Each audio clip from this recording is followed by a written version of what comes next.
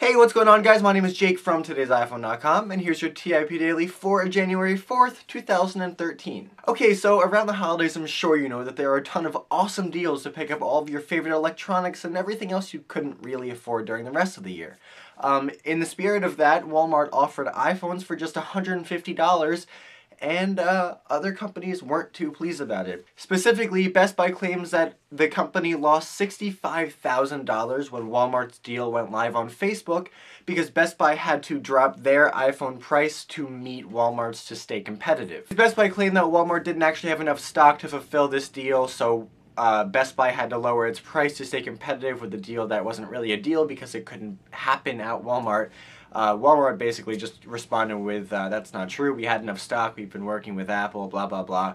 Very strange. Okay, moving on, Investors Business Daily is adding to the iRadio rumor by stating that Apple is working on a streaming radio service that will be integrated into the iTunes iOS application shortly. The main reason why Apple hasn't already created some sort of Pandora or Spotify-like service is that the company has to convince record labels and stuff that it is a good idea, and while that has been tough in the past, consumer trends and stuff are really starting to lean towards the online streaming radio kind of thing.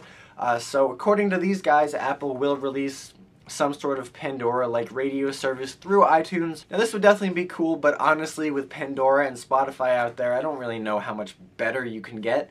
The only real advantages I can see from an Apple-made radio service would be one, it would be built right into your phone, so you wouldn't have to download it or have a separate account or anything, which would be nice.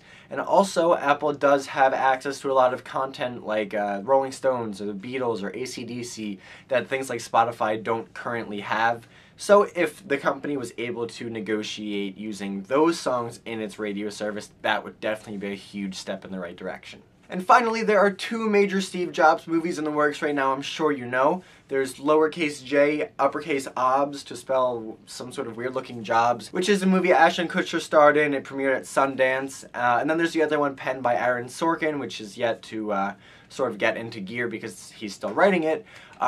But the Ashton Kutcher one is real, it's a finished movie, it premiered at Sundance, and now, thanks to a distribution deal, it is going to hit theaters in the US in April of 2013. So we've been hearing a lot about this, we've been writing about these movies forever, so it's definitely nice that one of them at least has an official sort of semi-release date. Okay, well that's all the big news for today, guys. Thank you very much for watching. Your question of the day today is, what features would Apple have to put into its iRadio service to sway you from Pandora or Spotify or whatever other streaming radio service you currently use?